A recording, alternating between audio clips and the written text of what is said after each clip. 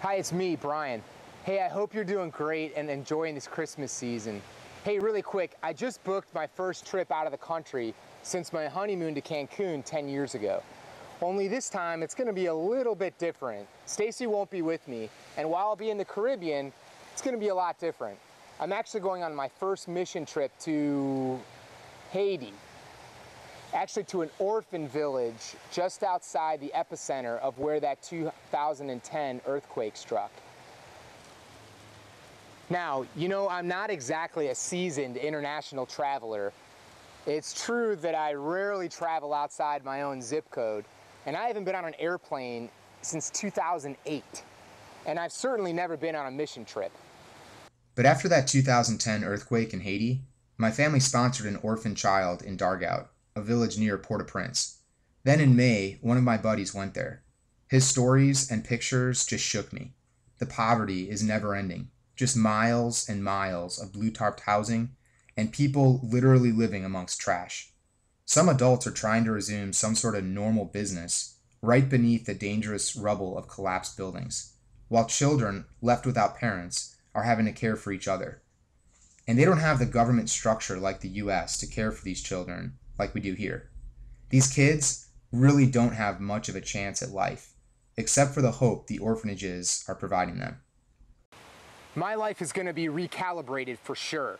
For 4 days, I'm gonna be a human jungle gym for a bunch of kids that have no father, and a roughhousing buddy for a bunch of teenage boys that have very few male role models. I've been working extra hard to help fund the trip, and my family's made some sacrifices as well. I returned an iPod for my birthday that I got in September. My family skipped a Halloween trip that we take to Disney every year. I didn't go on a guys trip up to Gainesville for golf and football. And I've eaten more tuna out of the can than I care to admit. On top of airfare, we'll have some transportation costs to the orphanages, as well as a translator, some sort of security, and the hostel that we'll stay at on campus. And I hear the 2 meals a day that we get are, well, interesting. But seriously, gas alone is about $22 a gallon. And we're each responsible for bringing 100 pounds of peanut butter, which we'll deliver to restock the pantries of 5 orphanages. As you can see, that's a lot of peanut butter to pack. And any room we have left, we'll fill with children's Tylenol, Band-Aids, and hopefully a soccer ball or two. So, would you financially partner with me for this trip? Maybe one time this month, you could skip the round of golf, or eat in one time, or do happy hour at home. Just one small sacrifice in the next 30 days. I'll share my experience with you through Facebook or a blog so you can see the massive impact that your small sacrifice is having on some children that don't have a whole lot of hope otherwise. What a tremendous opportunity to recalibrate yourself and your family heading into 2012.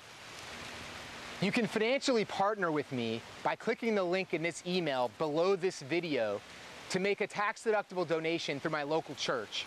I'd greatly appreciate any amount that you can contribute to this, and I've involved my son as well. What a great lesson it's been for my little 6.5-year-old.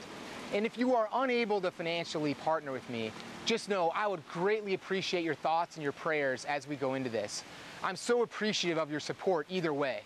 God bless you and your family this Christmas season.